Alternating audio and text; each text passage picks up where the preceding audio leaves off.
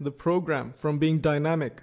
They force artificial early and late dates onto their respective activities, and if not used wisely, they can cause serious problems and the logical integrity of the program may be called into question.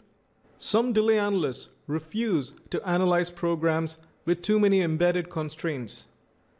Constraints can have exceptions, and when used should be monitored carefully.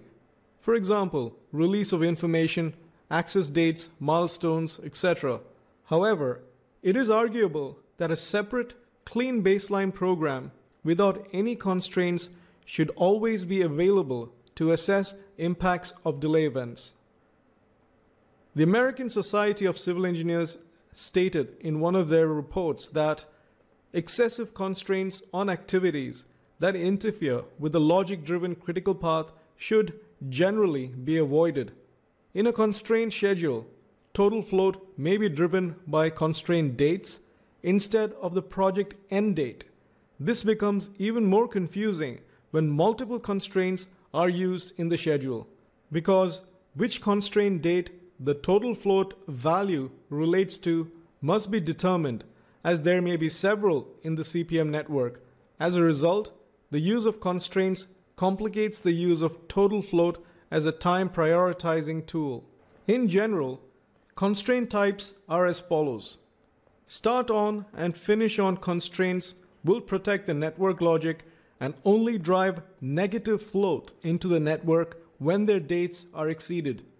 Mandatory constraints erases negative float from activities and will move the activities around the schedule without respecting dates calculated based on the original network logic.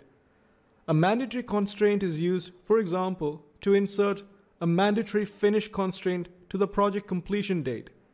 The mandatory finish constraint is entered in the project's view under the Dates tab. If the project is delayed beyond the mandatory finish date, it generates negative float in the program. In general, constraints should be removed, i.e. set to default as soon as possible, ASAP, before carrying out a delay analysis. The constraints in MS Project are classified as follows. First, flexible constraints. Tasks are not tied to a specific date. This is the default option, which is good for delay analysis. Second, semi-flexible constraints contains earliest start dates or latest finish dates. Not bad as inflexible constraints, but avoid if possible. And third, you have inflexible constraints. This contains specific start or finish dates. This is a worst case scenario for delay analysis. MS Project contains 8 constraints in total, and this is a table which lists all of them. You have as late as possible, as soon as possible, start no earlier than, finish no earlier than, start no later than, finish no later than, must finish on, and must start on. Let's review the constraints options in MS Project. So right-click on any activity and choose Information.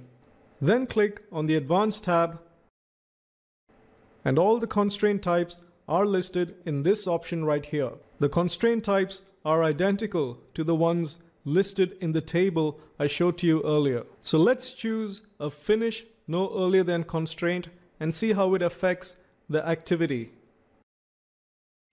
A small icon has appeared here in the information column. Whenever you see it, please be aware that a constraint has been added to your activity. But in general, as mentioned earlier, please do try and avoid constraints.